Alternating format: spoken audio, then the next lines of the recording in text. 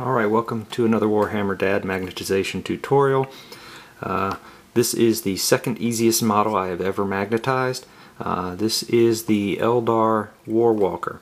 I picked up two battle boxes, I put them all together. I hadn't gotten to the cleanup portion or the painting portion. My son told me I should do some how-tos on all these models I had just magnetized. So, this is the War Walker. You get one of them in the battle box and it comes with 5 weapons. It comes with your Star Cannon, your Shuriken Cannon, your Bright Lance. What else does it come with? Also comes with your Scatter Laser and your Missile Launcher.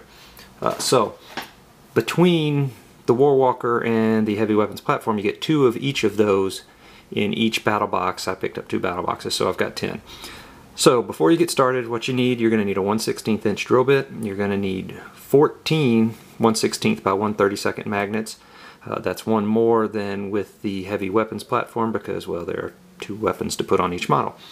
So super easy, takes you maybe 5-10 minutes per model.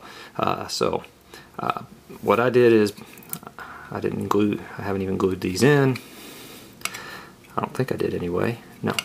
So before you glue this piece on, very important, well, it's not very important, but it makes life easier, drill 2 small holes with your 1/16 inch drill bit for the magnets to go in here. Now, you don't have to pre-measure.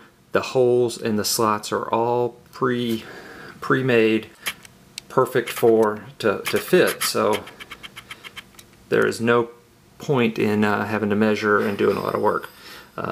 And me, I'm pretty lazy, so that's great. So just take a drill bit, drill it to the very ends. It's very little material you're going to have to take off, and then you can lay in your magnets. Just keep your polarity in check because you need to know what the polarity is when you start dealing with your weapons, because they're a real pain to get in and out. Now, what you do next, and you don't even have to be exact with these things, that's the greatest part of this. What you do next is then you take each of these slots here for your weapons. Let's see if I can focus in on that a little better.